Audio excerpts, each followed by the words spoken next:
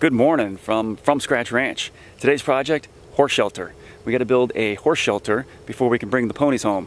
So we've got the fence pretty much all done, and I'm building a 24-foot by 12-foot horse shelter. So we've got the back wall against this fence line, which this fence line is facing northwest, so that's the northwest that way. So the prevailing winds in the winter will block that wind, and it'll be enough of an angle here in the roof overhang with the sun coming over here for shade, hopefully. I've got to build this for shade primarily in the summer because today it's going to be like 95 degrees, heat index of like 105. It's going to be pretty hot out here, and there's no shade. There is no shade at all over on this side for the afternoon. We only have morning shade here along the tree line, which is on this ridge here, just for the very early morning here where we got shade. So today's project is to finish this up and at least get a metal roof on this thing to provide shade for those ponies, and then I'll come back and do the walls later. All right, well, let's get started. All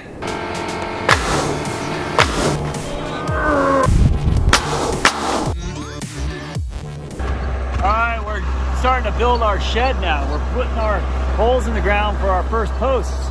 We're gonna be putting it along this fence line here. The back side of the shelter for the horses, or the run-in, will be along this fence line. So I'm going to put in 4 posts, some 4x6 posts in between these fence posts. They're going to be the back side or the short side of the lean-to, and it's going to angle up to the high point out there about 10-12 feet out. So we're going to get our first holes dug here so we can get our posts in so we can finish this fence off on this side.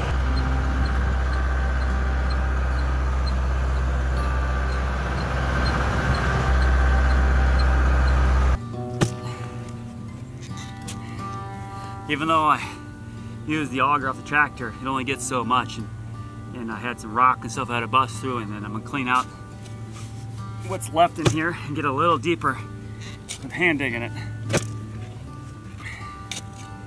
All right, so now I'm gonna string a mason line down the fence line here so I have that edge and I need to put these posts up against.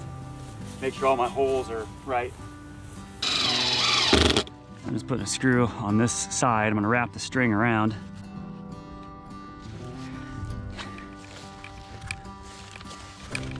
I had to buy another roll of mason string because the other one I had, I completely destroyed putting in all those fence posts.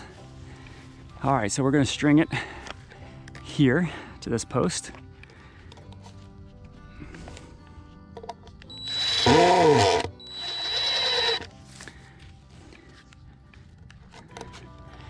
Pull this tight and wrap it around.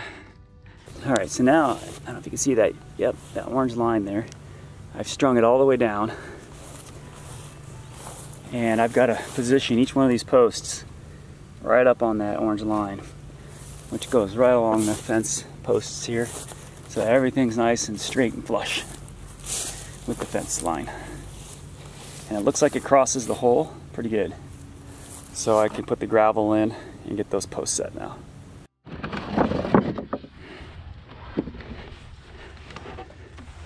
So we're laying out these 2x4s, get them ready for my bracing.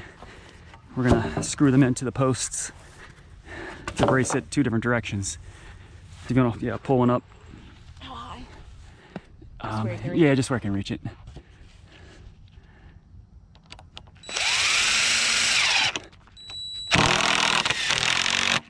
Okay, and that one can go the opposite direction. Same side or so, opposite? this side of the fence. So have that one come up this way. I have my back turned. Can you go further up? Uh-huh. Keep going, or not up, but like, yeah. Okay.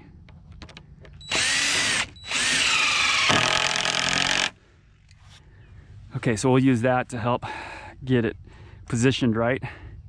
Stake it into the ground.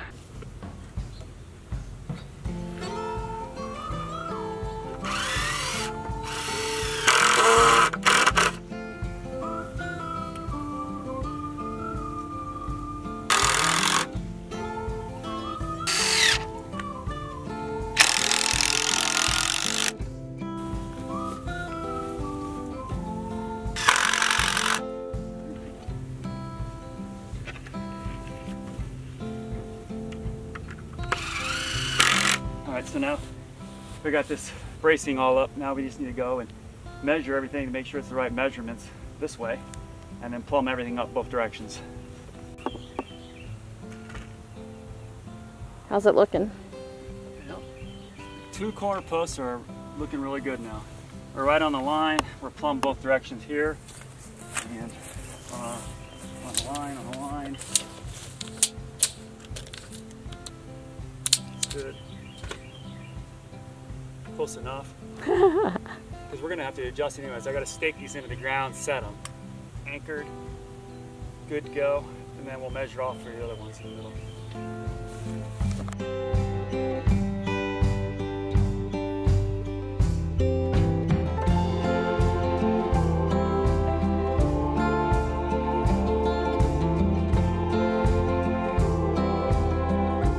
I need to be 3 inches from that corner.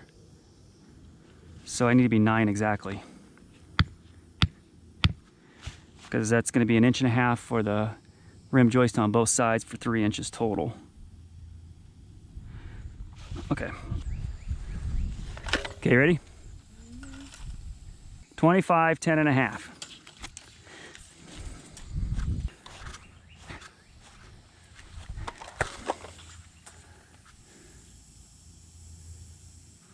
Is that the back corner? Yeah. 25, 10. For the middle one, I'm gonna spray my, okay. Okay. That's it.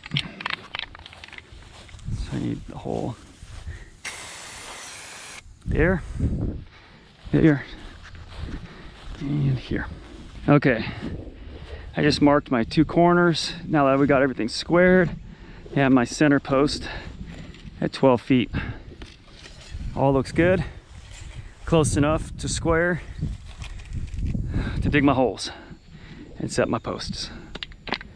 Tractor time. All right, got my 2 post holes for the front done. Now I'm on my 3rd. This back corner here, front corner.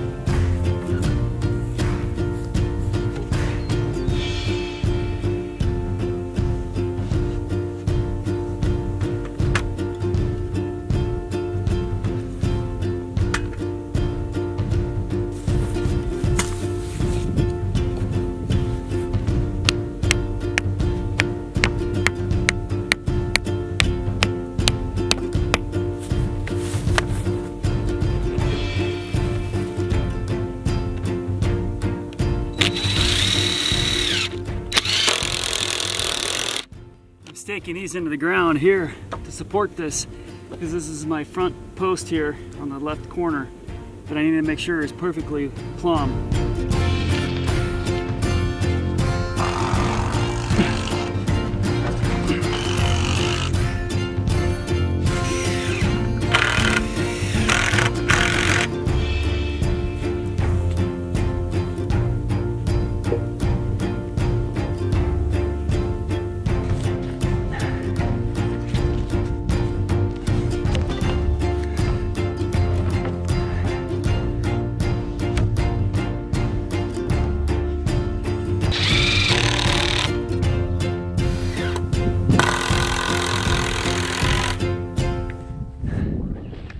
Okay, yeah, that looks about right. I'm gonna just put a screw in right there, which is right in line with this post right here. So I did the same thing on that side, and what I'll do is I'll take my long tape and stretch that across my diagonals, since I don't have anybody to hold it for me, and we'll see if I'm square. All right, so I'll just hook that on there. Now these diagonals have to be exactly the same for it to be perfectly square. Okay, so we are sitting at 25 foot 6 inches. All right, let's check the other one.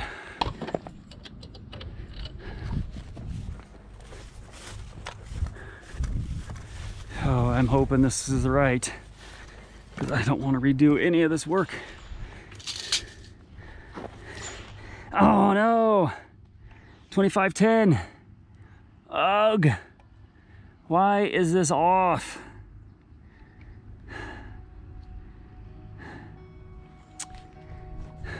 Understand how I could be off. Everything seems to be square unless one of these posts is twisted or something.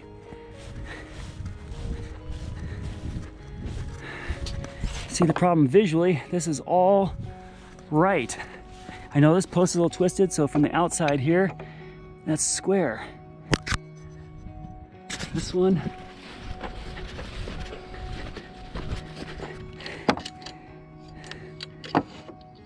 oh, I'm off on this one.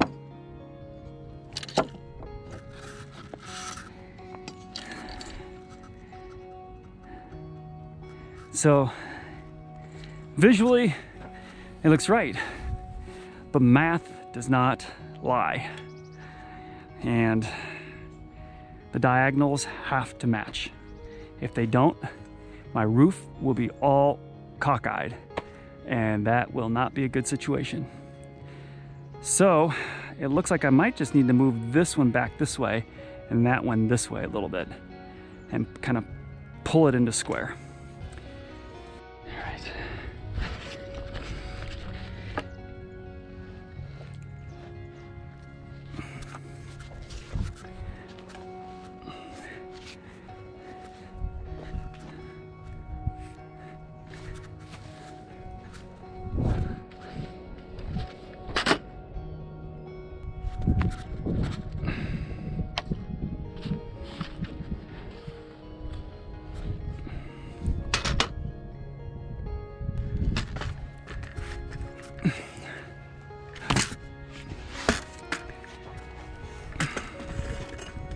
So I gotta stake these in straight around.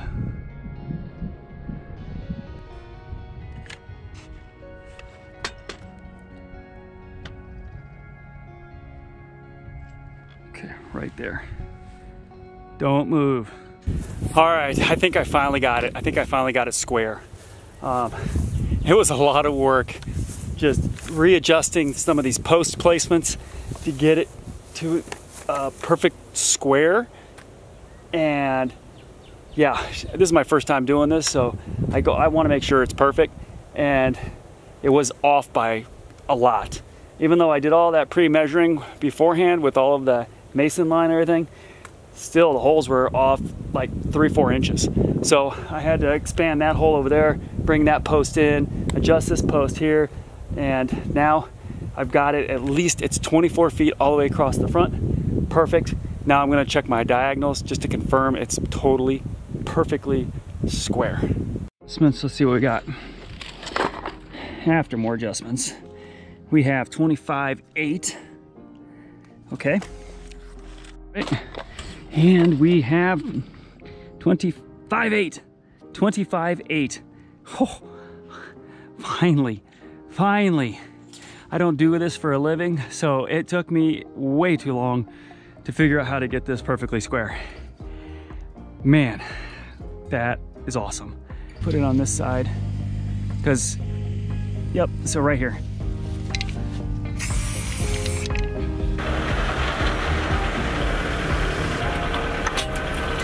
How's that look?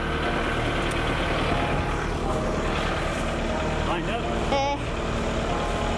Probably come that way more. I need to go forward some? Yeah.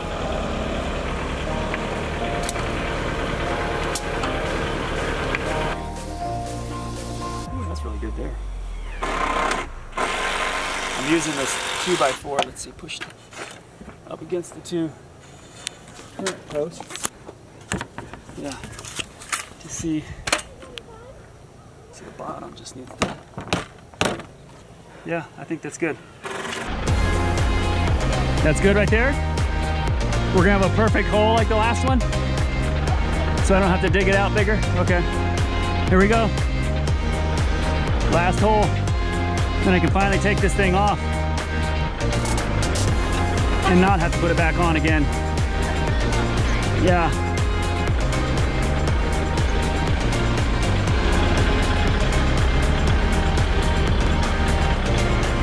All right, fencing is all done.